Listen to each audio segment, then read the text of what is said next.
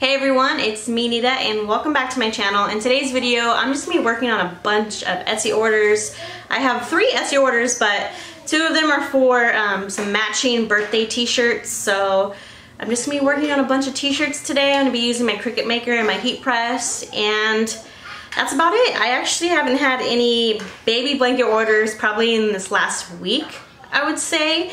I don't know why I've been getting just a ton of t-shirt orders. I probably made about like 15 shirts the last few days and no baby blankets. So I'm just going to be working on a bunch of shirts. I don't know if Etsy's like promoting a lot of my t-shirt listings and not promoting my baby blankets. I don't know, but it's kind of nice to actually get a break from making baby blankets so I can just focus on making some t-shirts. So basically that's all I'm gonna be doing tonight. I was supposed to go live tonight, but where I live there's actually a big storm happening and I didn't feel comfortable driving in the rain to go drop my boys off at my mom's house, so I'm going to be streaming or live streaming on Wednesday this week instead of Tuesdays. But anyways, I'm gonna stop rambling and I'm just gonna go ahead and get started. I'm gonna show you the first t-shirt order that I'm gonna be working on. It's for a little onesie. Usually I sell this design as like a big sister and little sister matching set, but this person is doing a baby announcement, so they just wanted the big sister onesie. So for this order I just have one little onesie that I have to make, and then the rest are like matching family t-shirts. So let's just head over to my computer and let's check out what I'm gonna be working on first. So here is the design that I'm gonna be working on. I already have it edited. This rainbow design has actually been one of my big popular ones, and then the other shirts that I'm making tonight too are also a really popular seller for me. But let's just go ahead and send this to my Cricut and let's get started. Okay, so what's nice about this little onesie is hopefully I can use some of my scrap pieces. I keep all my scrap pieces because sometimes you just have those designs that only need tiny little pieces of vinyl. And because this is for a onesie, I really don't need a lot of big pieces. So let's see what I have. Let's see if this one's big enough. So that one's all set. Okay. And I'm hoping that I can just get away with using these pieces for the rainbow. So I try and like conserve as much as I can, so anytime I have any leftover vinyl, I just save it. Because you never know when you'll just have that odd little project that just needs a little tiny piece. So having my machine cut out the black letters first, and then it's going to cut out the little rainbow. I know I've had some people ask about how to layer vinyl. I can show you guys how I do it. With this one you really don't have to layer it, but you do have to put down each piece differently. So I'll show you guys how I do that in this video. Let's get my heat press heated or warmed up. I have it set to 305 and I usually heat press my shirts for 15 to 20 seconds, but because there's multiple, I guess, layers. I don't want to call them layers because they're not layered on top of each other. But because there's multiple pieces, I don't heat press each little piece for 15 seconds. I only do it for like 2 to 3 seconds, just long enough for the vinyl to stick to the shirt or the onesie. So I'll definitely show you guys how I do it in just a second once all the pieces are all cut out. I've actually been having a ton of issues with Cricut Design Space acting really slow. Down in the comments, let me know, has Cricut Design Space given you guys any trouble lately, because it's been acting super slow. Anytime I open up a design, it takes forever to load it. So I don't know if I need to re-download it or update my program or what, or if that's just how Cricut Design Space is right now. I also mentioned in my last video that I've been using the technique of weeding the vinyl on my heat press. My heat press is matte and the vinyl just pulls right up. But sometimes if you do it too fast, you might pill up some of like the letters and stuff. So I'm gonna try and do it really gently, because last time I accidentally pilled up a letter. I didn't realize until I was trying to put the design on the shirt. I know that a lot of you guys prefer a lot of the embroidery vlogs, but unfortunately I just don't have any baby blanket orders,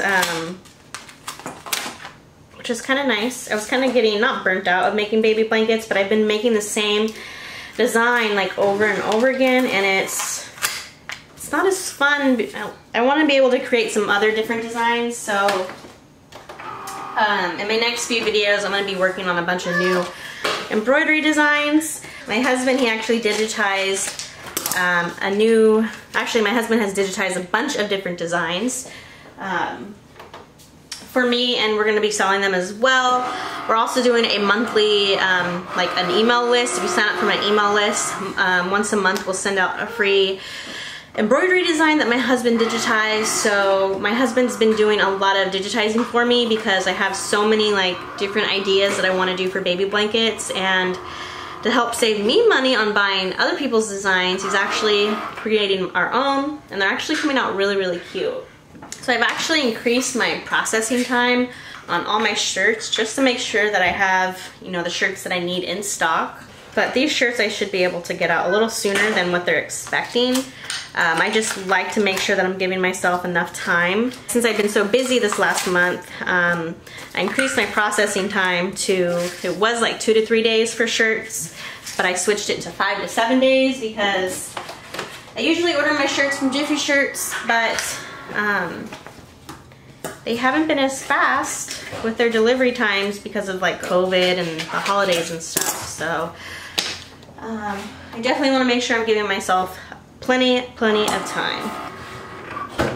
I'm just going to go ahead and heat up my mat so when I start peeling the vinyl off, it comes right off. We actually have a big storm tonight, and I don't think the camera can pick it up, but it's like really windy out there, or it's really windy outside. So I'm hoping the power doesn't go off, so I want to get these designs done and over with so I don't have to worry about if the electricity goes out trying to get these designs done. Oh my gosh, guys, it sounds so spooky outside. I really hope my electricity does not go out, because that won't be good. This last year there was a big storm and our electricity went out for like almost a whole day. So I'm hoping that doesn't happen because I need to get these orders out, and if electricity goes out, that means Wi-Fi goes out. So it's gonna make it kind of hard to print shipping labels and to use my tools to be able to, you know, finish up these orders. Okay, so that's all done cutting out. Now I'm gonna go ahead and get my other designs ready to go. Then I'll start heat pressing this onesie. Okay, so Cricut Design Space is giving me trouble right now. It's not loading my design. So I'm just gonna go ahead and start this onesie because I restarted my computer. So with anything that I use HTV with, I always heat press it for a few seconds because surprisingly, there's actually a lot of moisture in shirts and in onesies, so you want to make sure you get all that moisture out, because if you don't, the vinyl won't stick as well.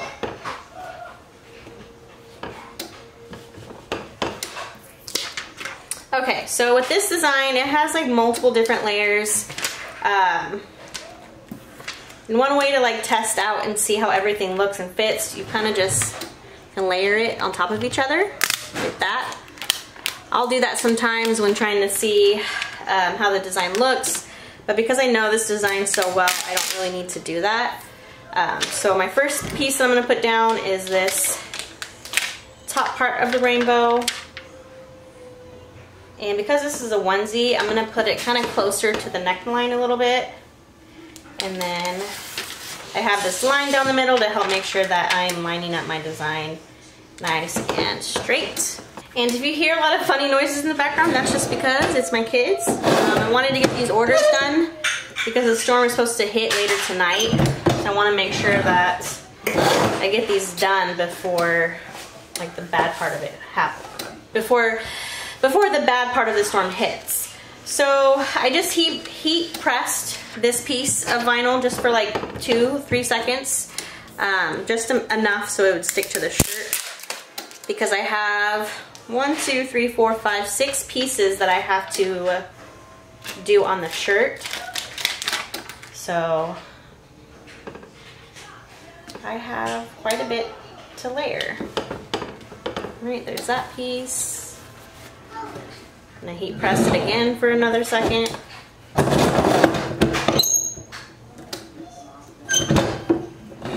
And if your vinyl for whatever reason doesn't stick, just heat press it again for another second.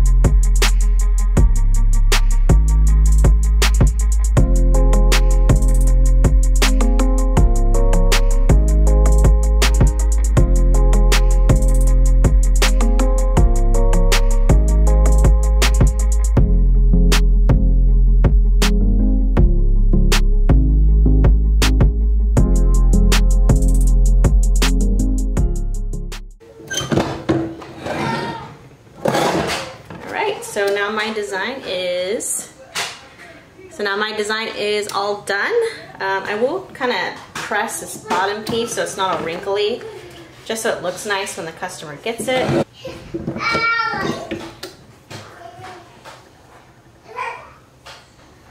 So these are the t-shirt designs I'm doing, but as you can see, it's like I can't even move the design at all. And this whole dad design right here, it's supposed to be the same size as mom, but for whatever reason it's like shrinking it down.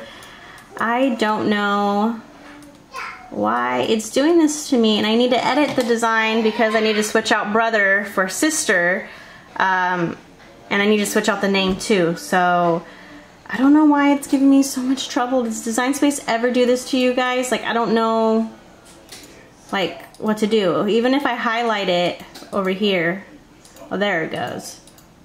If I highlight it, it'll work. Okay, so let's find mom. And look, I highlighted mom and there's like a box right over here. Mom's not even over there, it's right here. So I don't know what's going on and it's driving me nuts. And it's been doing this to me since yesterday, and it's like I have all these freaking t-shirt orders that I need to work on and I can't even get them done because it's acting up like this. It's so freaking frustrating. Alright guys, so it's the next day. I ended up not being able to work last night because we had like this really big storm that was going on last night, and I don't know if that was causing my internet to not really work and that was causing Cricut Design Space not to work. I don't know. But it's kind of working right now. It worked well enough for me to be able to edit one of the designs, but it kept freezing. But I'm gonna go ahead and try and finish up these two orders that I have. Once I finish these two orders, I'll be all caught up with Etsy orders, and then I'm officially gonna be starting my 90-day like listing challenge. I wanna try and upload one listing a day for 90 days straight. I have two Etsy shops, so I'm gonna kind of split up that work in between those two shops. But anyways, I'm getting off topic. I'm gonna go ahead and just start cutting all this vinyl and finish up these last two orders. So I just got another notification that somebody else downloaded our applique design that we just listed on my website. If you sign up for my email list, once a month we're gonna be sending out a free applique design for you guys to download, so you guys can use it and make stuff to sell in your shop. So if you haven't already, make sure to go to my website and sign up for my email list because we're gonna have another design launching next month as well. But I'm so freaking happy that so many people are downloading this design, and I actually can't wait to see what you guys create with this design that my husband created. I would love for you guys, if you haven't already joined my Discord, but if you can go join my Discord, and when you use our design, I would love to see how you made it your own. So make sure, go join my Discord too and share with me and my husband like how you put your little twist on our applique design. So the storm was actually really crazy last night. Our power went out multiple times last night, and our fences in our backyard actually blew down. So on top of everything else that my husband and I have to do, my husband's gonna have to like go fix the fence, and we're already like crunched on time. So I feel really bad that he's gonna have to deal with that because we already have so much stuff that we have to do. I think I mentioned this earlier in this video, or I mentioned it yesterday when I was recording, but I've been getting so many like birthday shirt orders. It's kind of crazy because I don't think I've ever gotten this many different t-shirt orders in one like time frame.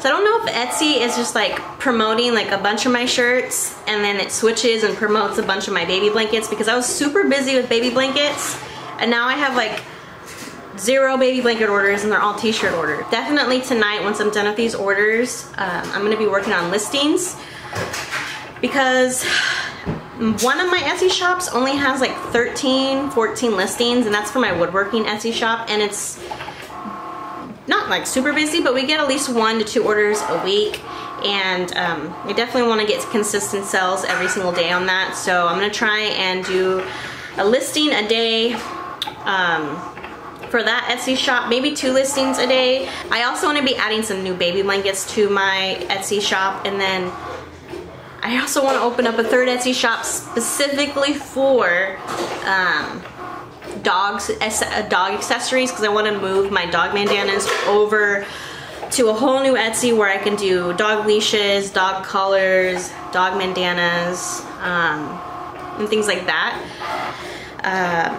I feel like I have way too many things on my Knit and Thread Etsy shop, so I definitely need to take some of those things out and just have my Knit and Thread Etsy shop specifically for baby items. And I don't know if I should call my new Etsy shop just Knit and Thread 2, just so it's separate, or if I should come up with a whole entirely different name, because it is specifically for dog items. So I don't know if I should try and create like or think of a like dog kind of name for my Etsy shop. I don't know. Let me know down in the comments. Should I just do like Knit and Thread 2 and just have it for all dog accessories, or should I come up with a whole new shop name that's kind of related to like dog and cats? Okay, so I'm done with this order's vinyl. Now I need to go back to my computer and edit some more shirt designs. It's basically for the same thing. It's for my Truck Yeah Monster birthday shirts. But this person wants them in lime green, or not lime green, they want them in a neon green. And then I have to switch out the name as well on the t-shirt design. So I'm gonna head over back to my computer, and hopefully my computer will cooperate with me and I can edit these designs. Okay, so my computer let me edit the designs, but now I'm worried I don't have the colors I need. Oh, I do. Perfect. See, like my whole storage system, so I use this tub to do like all my big rolls, and then I use the smaller tubs for my straps. But it just makes keeping track of what colors you have in stock really, really hard. So I gotta come up with some type of organizational, or I need to come up with a better system, I think. Oops.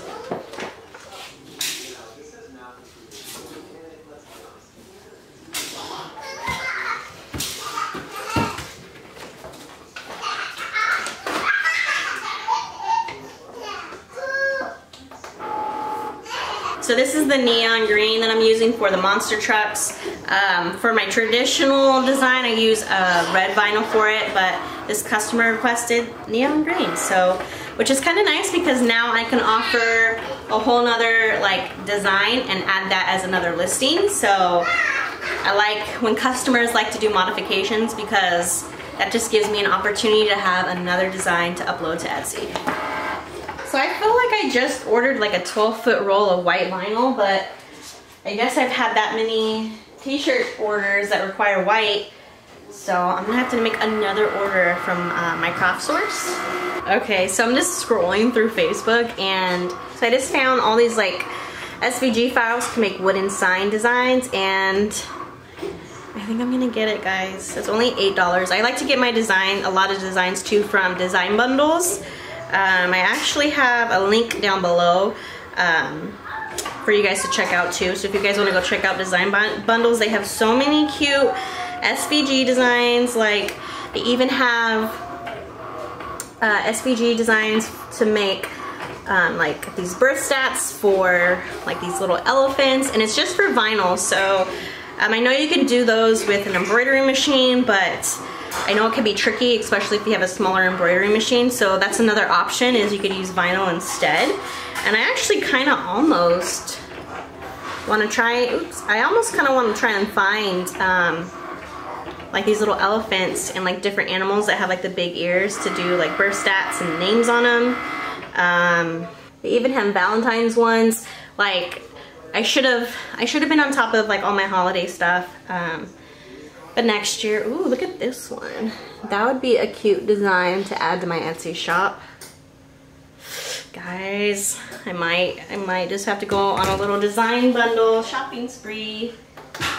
It's not really like an expensive shopping spree, because you can get a bundle that has a ton of designs for like $5 to $10. So you don't really spend a lot. So last night, because I couldn't use Cricut Design Space, I actually ended up cleaning up my craft room. It's definitely nowhere where I want it to be, but it looks so much better in there. How about we go check it out right now? Okay, so it's still a mess, but you should have seen what this whole shelf looked like. It was just fabric thrown everywhere.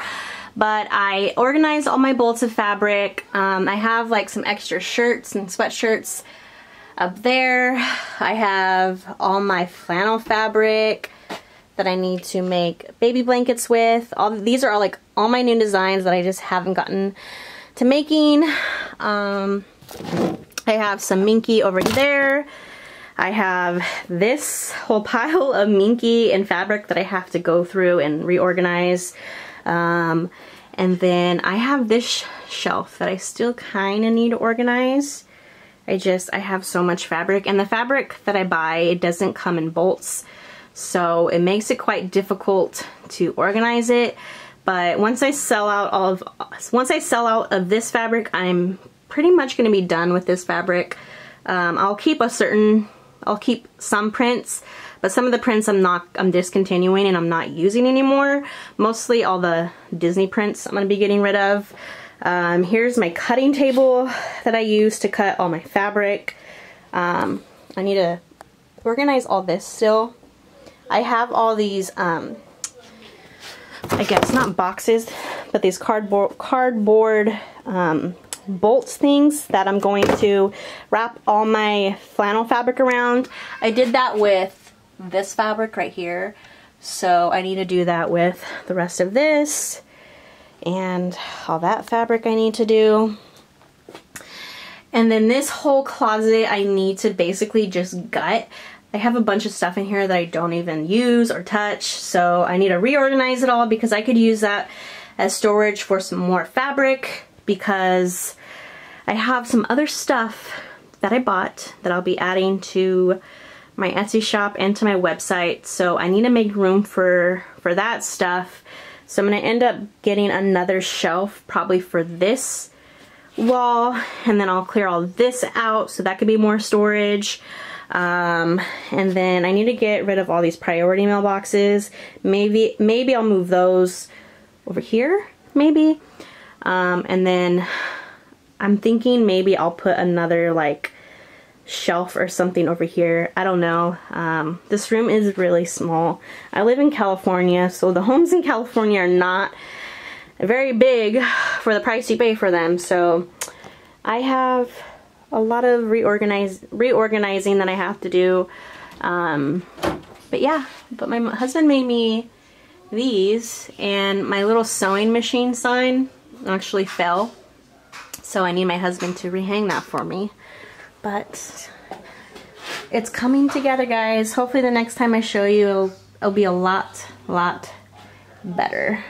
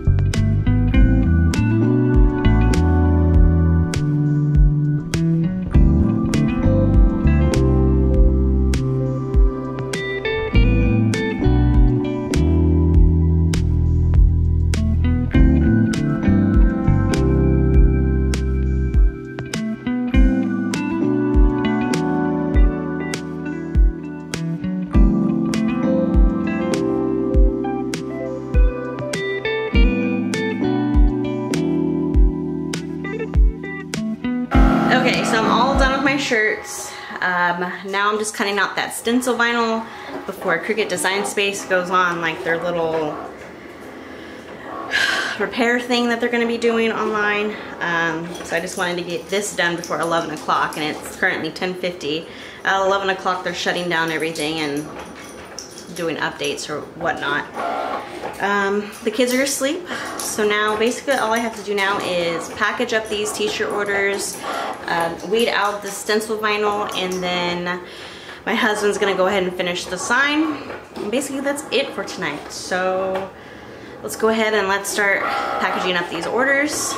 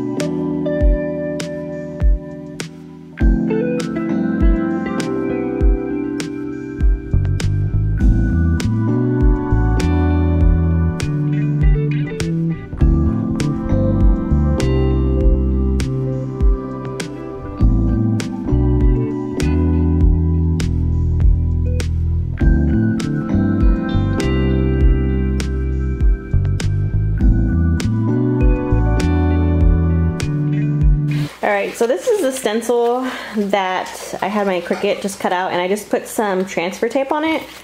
And when I apply it to the sign, I will take off this white part so it will stick to the wooden sign. And we have our wood sign drying over here next to the oven because it's like super cold and it takes forever for the paint to dry.